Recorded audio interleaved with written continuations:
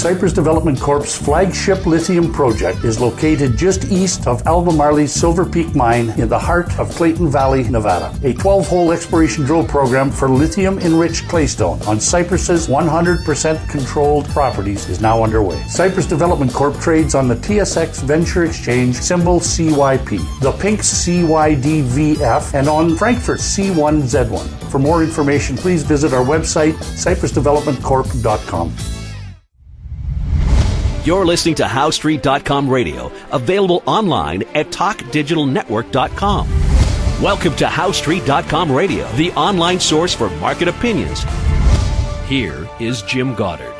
My guest is home ownership consultant Ross Kay from thewealthyhomeowner.ca. Welcome back to the show, Ross. And thanks for having me back, Jim. In BC and Alberta, panic stations over the NDP government in BC's proposal to put a speculation tax on properties in most parts of the province. And this has a lot of people upset. They own cabins or recreational homes or even timeshares in parts of British Columbia. A lot of Albertans own recreational property in the Okanagan. And they are freaked out, something fierce. They wonder if they're going to have to sell, if they're going to lose the cabin that they've held in their family for the last 40 years, because they'll have to pay a 1% property tax every year because they don't live there full time. Do you think these concerns are legitimate and that governments tend to do some of these grandiose things without thinking how perhaps tens of thousands of people, everyday people, could be affected? You're 100% correct. The people, the Canadians who are having these feelings right now, these are true. These are not just feelings. This is reality. And this is why when we did the right to own policy, which we supplied to David Eby over 2 years ago now, or almost 2 years ago now, that we took into this consideration into account when we formulated the policy. They did not implement our policy fully. They pick and chose some ideas, whether or not it came from the document we supplied Eby or not, which has been posted on my website, which everybody has access to, or they came up with these things, I don't know. But when you listen to a bunch of academics and they give you guidance on policy, when those academics don't understand how it will interact with the home ownership market, you get consequences like this. When I heard this come out, Jim, I mean, in the province of Ontario, there are more dual ownership, home ownership families in Ontario than there are in British Columbia. Canadians. There are more Canadian who owns more than one home in the province of Ontario, in this province, percentage-wise, than there is in British Columbia. Now, the Ontario government undertook a study about this I think it was last year sometime when they came up, and their numbers are a little skewed, but their numbers actually address what you're talking about. People own cabins, cottages, lodges, and they also own investment properties, and those are Canadians. Now, the reason when we came up with the right to own policy, we targeted foreign owners was specifically for this reason, because we don't believe that Canadians should be subject to the same rules as non-Canadians are. We also put a caveat in our right to own policy about free trade agreements, because that was beyond the scope of our expertise. In other words, we were not going to take the days required for us to sort through each one of the trade agreements Canada has signed with other countries in order for us to be able to understand, first of all, could foreign owner, do they have the right to own Canadian homes through those trade agreements? B, are there loopholes that allow workarounds to take place in those trade agreements to allow foreign owners to own homes? And C, are there loopholes for the Canadian government as workarounds to prevent foreign owners from owning homes? You know, we're not paid for this. We did our right to own policy as a courtesy to the government because we knew that they didn't know what they were doing. which has resulted in the policy that you have in place today. You also haven't heard a single person talk about free trade agreements and what limitations that puts on the federal government about ownership of Canadian real estate. I don't have the answer for that, Jim. I honestly do not have the answer, and nor does my company have time to spend hundreds of thousands of dollars with doing the research to be able to give an honest and complete answer on that question. My feeling is, based on my understanding when trade agreements have been signed in the past, specifically NAFTA, is that Americans can own Canadian real estate, and there's nothing that you can do to stop it because of the trade agreement. Now, if that's the truth, then the governments need to come forward and tell Canadians our trade agreements are flawed, there's nothing we can do about it. We have to find another workaround. The workaround we came up with in British Columbia is also going to penalize Canadians. We're sorry, we're penalizing Canadians. Okay, we are now going to make adjustments in our tax policy on income tax or on tax credits or in the amount of income or the amount of tax that you're going to pay. You'll be discounted that from, so the provincial land transfer tax is going to be discounted. Now, of course, the federal government is not going to agree to that, so it's a complicated process. Long story short, they brought in a policy that wasn't vetted. They brought in what we would call a half-assed policy. It's a policy that is designed for a political goal, which is votes. Keep the voters happy. It wasn't a rational decision policy that came about of understanding what the implications of the policy would have on Canadians. This policy will not impact affordability of homes in British Columbia under any circumstances. Your home prices, as we have said on your show for over a year now, are already going to record a 28% drop. There is no way of avoiding that. The government simply needed to allow that to take place. Because in British Columbia, it takes a lot longer for house price change, which has already appeared, to be recorded in sales data. Where in Ontario, it happens a lot quicker.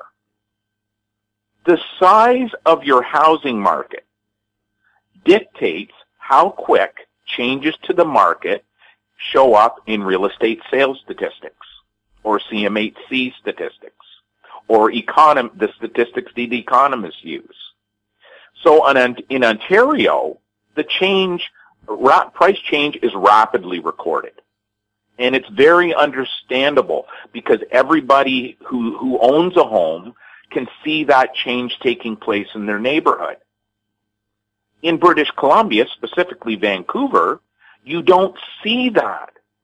You see that the better quality homes are still selling.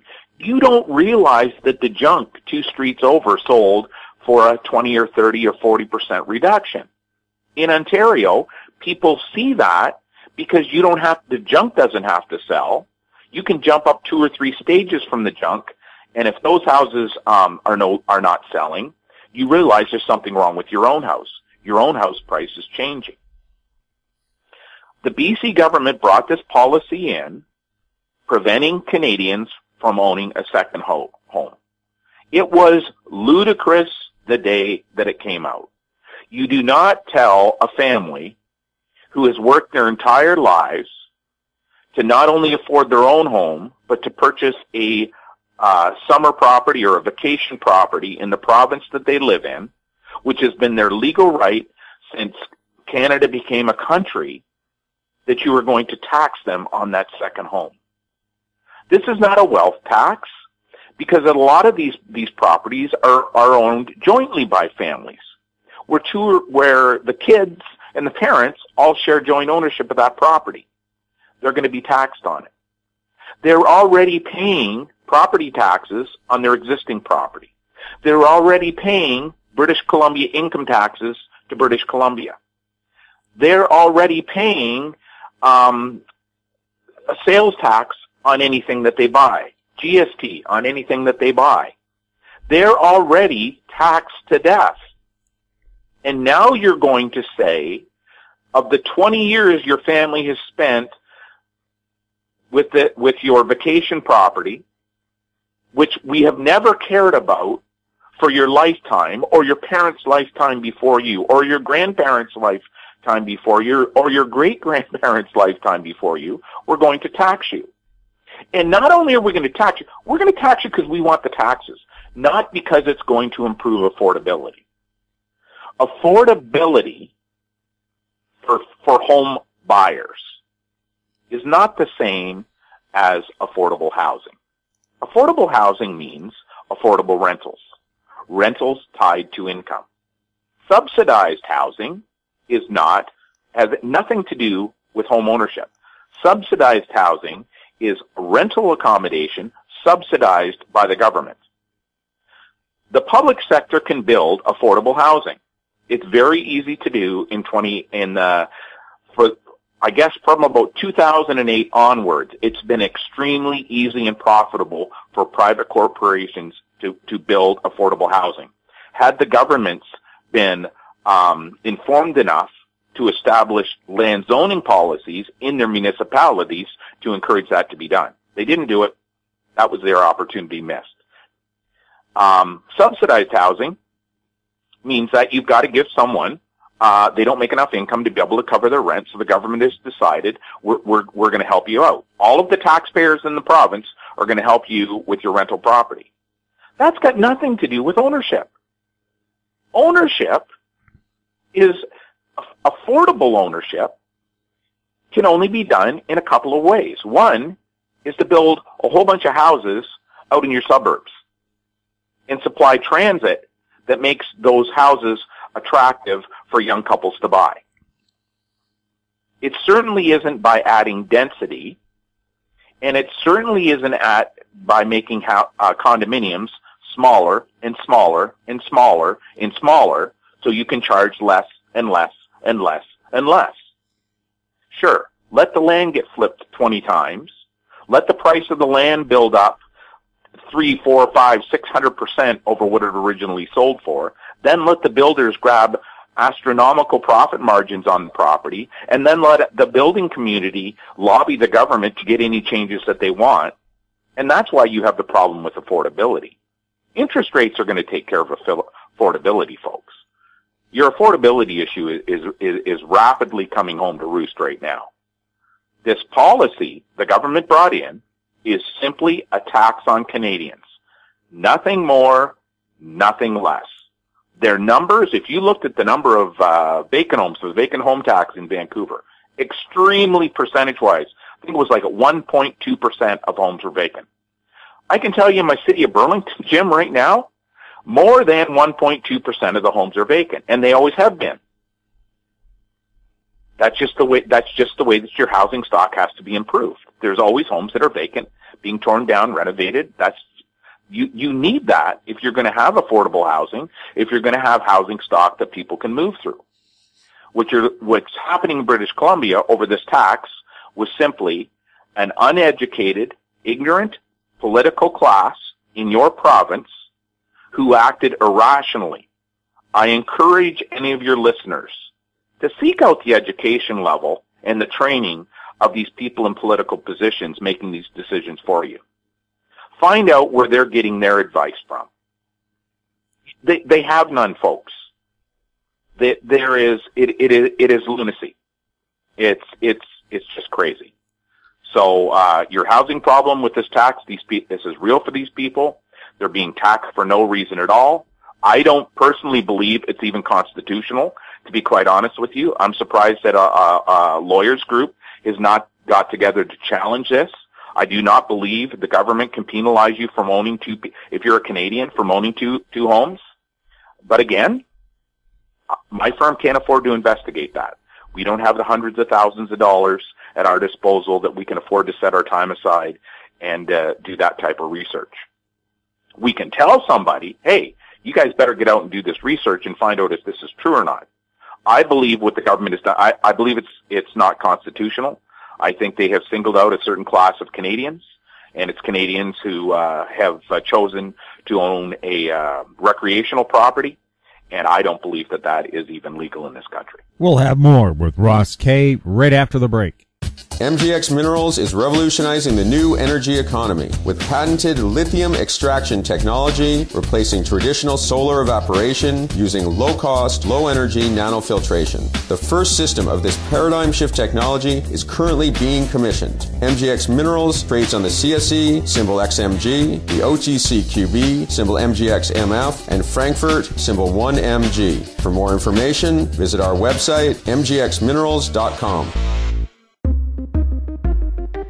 Hi, I'm Douglas Mason, President and CEO of Rainy Mountain Royalty Corp., RMO, on the TSX Venture Exchange. Rainy Mountain's Brunswick property is located in the Rideout Shear Zone in Ontario, with grab samples running as high as 32 grams per ton gold. A follow-up drill program to test numerous targets located by recent groundwork is planned for early 2018. Please visit our website at rmroyalty.com. Welcome back. We're chatting with Ross Kay. Ross, last week we learned that a previously secret document from the Department of Finance about household debt to income ratios revealed the ministry has no idea of knowing what constitutes risky debt to income levels in Canada. That was on the heels of ratings agencies warning that Canada's ratio of debt to income was way too high. Now you've commented here in the past about how the ratio was misread and misunderstood by everyone. Were you just proven right? Yeah, I guess, yes, we were just proven right. But I mean, what's tragic about that one, Jim, is that the term secret document actually appeared in the press releases from the reporters that were covering this situation. Supposedly, the Minister of Finance or the Department of Finance had in their possession a document that they kept secret from the Canadian public talking about debt to income ratios. And what the document said was the government lacks the ability to comment on debt to income ratios. What would be an acceptable ratio? What would not be an acceptable ratio? The document said the government lacked the ability to comment on that.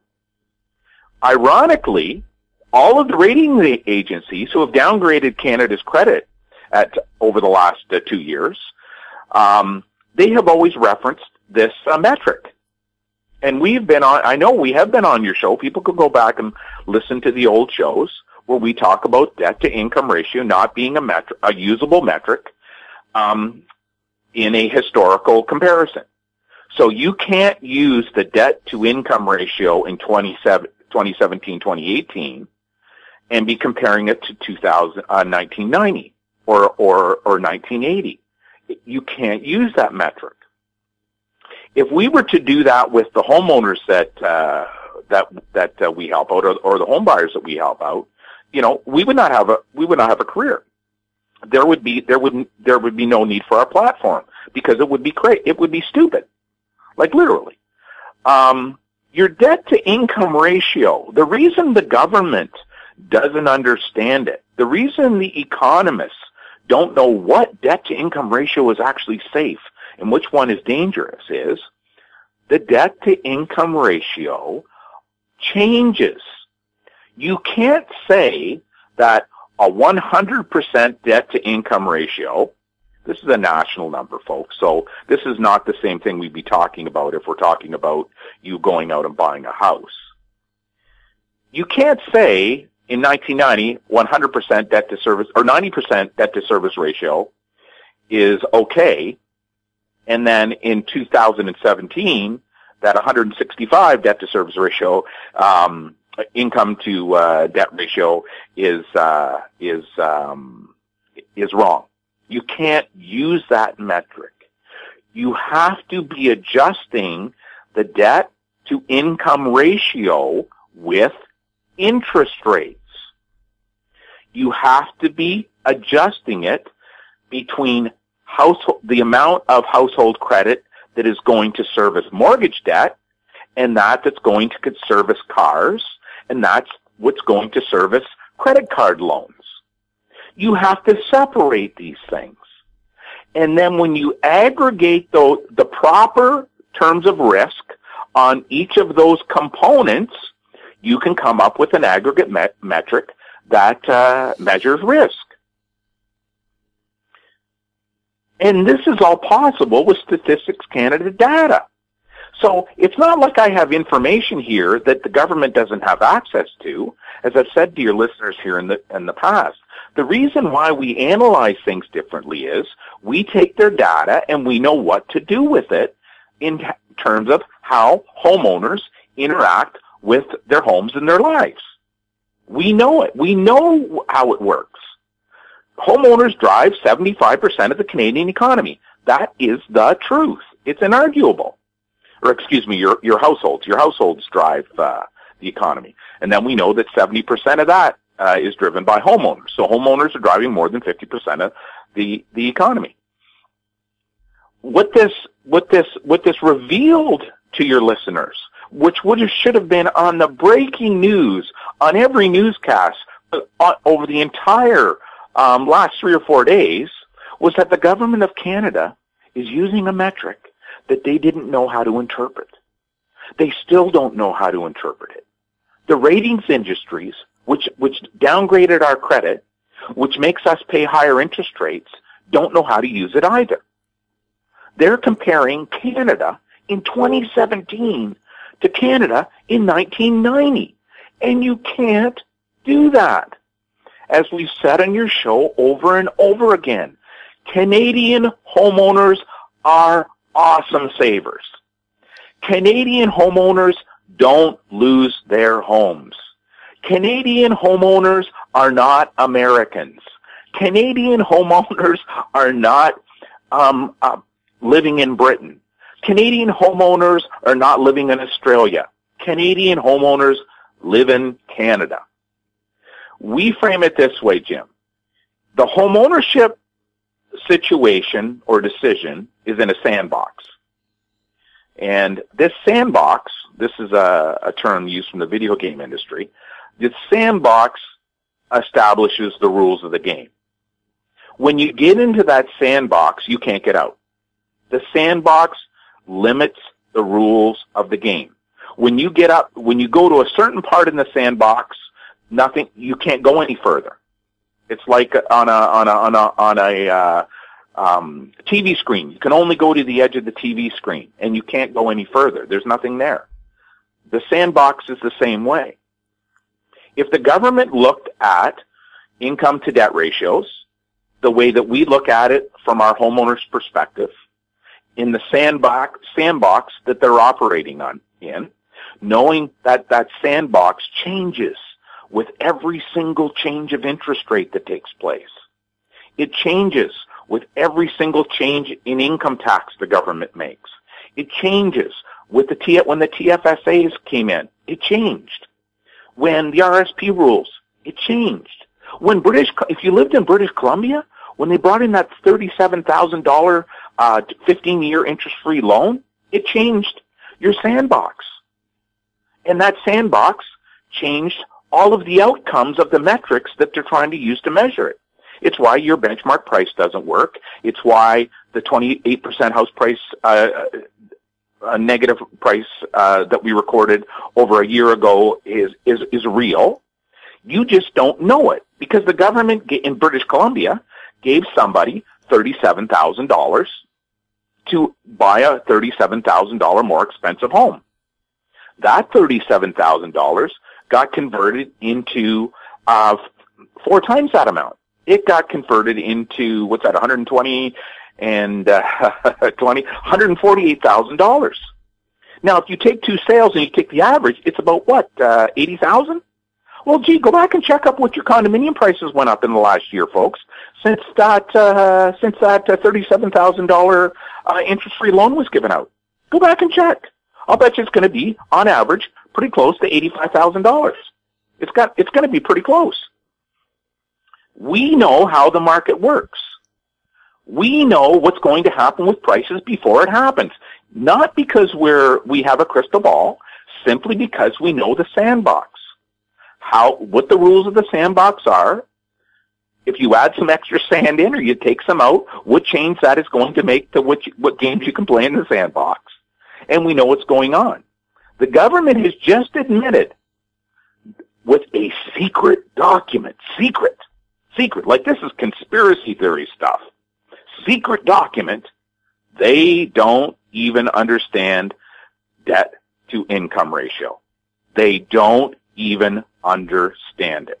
Ross? Yet they're setting policies, they're setting tax rules, they're setting budgets and deficits. They're making all of these rules without knowing. The world's economists don't understand this simple truth about home ownership. They don't understand how debt and income work. And it's absurd. And it was really absurd until this report came out. When it was, and any of your listeners can go check, this is not a conspiracy theory, check, go out and Google, debt to income ratio, and you'll see all the newspaper articles. And you've got to question, why has it been buried? Why has this been buried over the last couple of days? Why was this not making headline news on every major news station in the country? Why? Ross, I'll tell you why. Because they laid off and retired all the experienced reporters who know when they see something that stinks, they have a bunch of inexperienced kids who work hard but have no idea what they're looking at, and they accept government news releases at face value and don't ask any questions. There's one or two young reporters here in town who are good at asking questions, but the rest just spout whatever the last news release said. They don't find out, is it accurate? Is it true? Why should we be concerned about this? Or is there anybody who cares about it? They do only now on your local news what I call fuzz and was, fires and police reports. That's it. It's very rare now to see any kind of investigation into anything. They just take a news release, they go out and get some pictures that go along with the news release, and they report it as news. We'll have more with Ross Kay right after this. Avon Resources Limited is a gold exploration company with significant projects in British Columbia, Saskatchewan, and the Yukon. Trading on the TSX Venture Exchange, symbol ABN, and the pink symbol ABN-AF. Surrounded by world-class gold deposits and mines, Avon's 23,000 hectares Forest Kerr Gold Project is located in the heart of the Golden Triangle in northwestern BC. For more information, visit us at avonresources.com. Don't miss out. Stay informed. Receive the HowStreet.com weekly recap with thought-provoking podcasts, radio, and articles delivered to your inbox. Sign up for the HowStreet.com weekly recap on our homepage at HowStreet.com. Welcome back. We're speaking with Ross Kay. Since the last show, TerraNet National Bank and the Canadian Real Estate Association both released their February statistics, and they both suggested the markets would get better later this year. They were blaming today's slowdown over all the new rules that have been put into place for new mortgages. What do you think of those news releases, and will the real estate market get better? Okay, so this is how real estate stats work, and this is what your listeners need to know. It's been a long time since I've had a chance to be able to say something here in the show, knowing that it's going to get an immediate verification ability, the ability to verify it relatively quickly, because the cycle has changed, and because that is when you get to see how it works. If you go up the side of a mountain, Jim, and you go over the peak and you start coming back down the other side, you cross a time, you reach a time where you would have passed yourself on the other side. So in other words, once that little peak is taken off, because it happens really quick, the peak, it takes longer as you go down the mountain to match up where you would have been on the other side. It's just because that's the shape of a mountain. it's like a pyramid. Gee, that's a coincidence. And that's how real estate stats go. Because it's a cycle, real estate is bought and sold in cycles. Normally, those cycles only last for a couple of years. But this last cycle we were in was a record-setting, never before in history, cycle that lasted over 4 years. So any comparison over the last 4 years was not possible with normal real estate stats, normal housing metrics. You couldn't use them because that was a brand new sandbox, like we talked about in the other show. It was a brand new set of rules. If you didn't know how to measure while you were going up the hill, you didn't get a breather. You didn't get a respite because you started to come back down again. No. This mountain you just kept going up this mountain. This mountain just kept getting pushed taller and taller and taller and taller. And the cycle lasted so long that it apparently, the new reporters, you're mentioning about reporters, the new economists, they haven't got a chance here to understand how the market works. Well, what the Canadian Real Estate Association is saying, what National Bank is saying in order to cover up for their incompetence over the last 5 years, is that, things are going to get better in the third or fourth quarter of this year. Well, of course it's going to look like it's getting better because you're further down the mountain on the other side, and change isn't going to be recorded as quickly because you're comparing it against a year ago stat. Now, what they've already done, they have done this quickly, Jim. 2 months. They are now talking about comparing it to 2016. They're no longer talking about 2017 comparisons. Oh, no. Just forget about 2017. We don't want anybody to think about 2017 because over 500,000 Canadians went out and purchased a home with a realtor, and we gave them the wrong advice. Let's forget about 2017. Let's jump back to 2016. Things are still better than 2016. Well, that's because you've gone down the mountain back to where you were in 2016. What we're going to hear next is, let's go back to 2015. That's what's next. Or the 10-year average. Or, you're still better off than you were 5 years ago. All of these standard sales techniques, standard salesman talk that are in the stats start to be repeated. And that's what you've heard. What your listeners need to understand is this. Year-over-year comparisons as you go down the other side of the mountain don't sound that bad. A $1,000 drop as you crested the peak of the mountain, or a $1,000 drop as you get near the bottom of the mountain is still a $1,000 drop.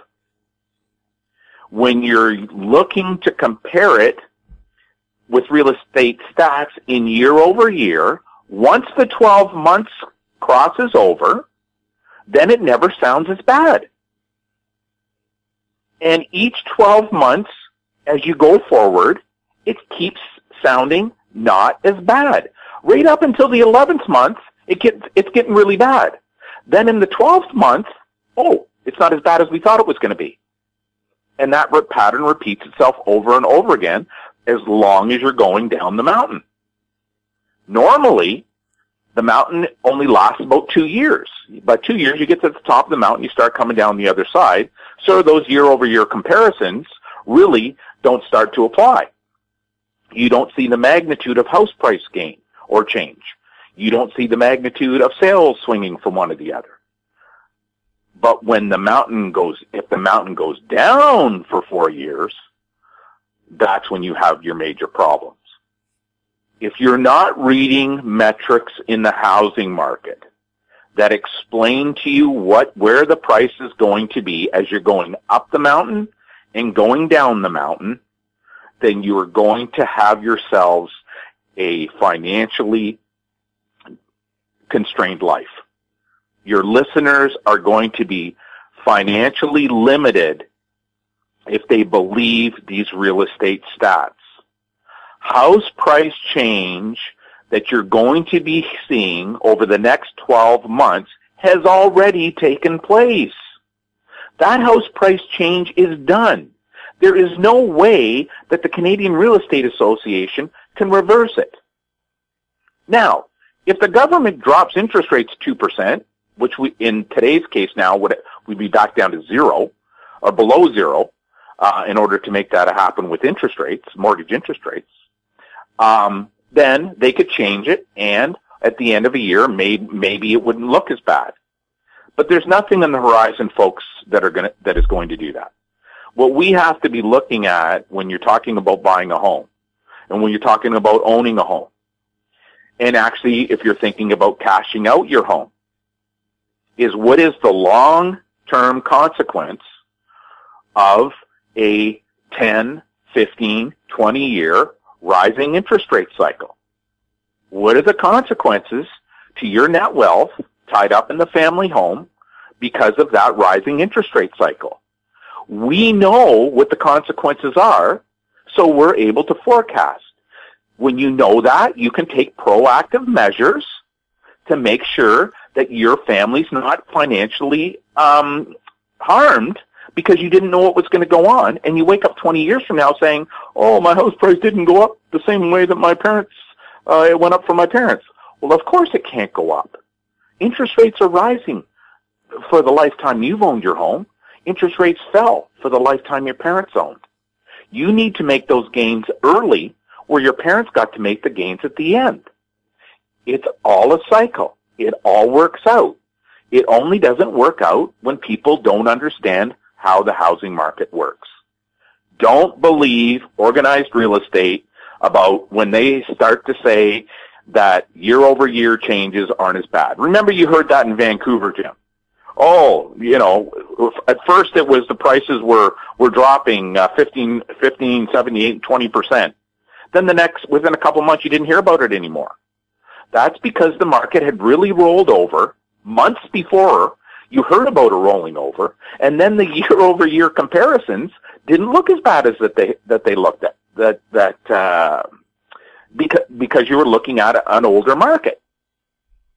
We measure the market from what is happening today, which means the activities took place a year ago that are dictating the market today. Going forward, it's exactly the same thing. We're recording market measurements today, which will be reported in real estate stats a year from now. It's why forecasting real estate is really, really simple. It's why timing the market is really, really simple. It's why you don't believe the Canadian Real Estate Association when they tell you in the third quarter the market is going to start to equalize or get better. Yeah, everything's going to get better. But when you're still losing the exact same $1,000 that you had lost at the peak of the mountain, it's really no better in your pocketbook. Ross, thank you so much for chatting with us. Hey, thanks a lot, Jim. My guest has been home ownership consultant Ross Kay from thewealthyhomeowner.ca. You're listening to HoweStreet.com radio. Find us on Twitter at HoweStreet. Our popular YouTube channel is Talk Digital Network. Questions for the show or for Ross can be sent to info@HoweStreet.com. I'm Jim Goddard. Thanks for listening. Comments made on HoweStreet.com radio are an expression of opinion only and should not be construed in any matter whatsoever as recommendations to buy or sell any financial instrument at any time. Available online at TalkDigitalNetwork.com. HoweStreet.com radio is a production of HoweStreet Media Incorporated.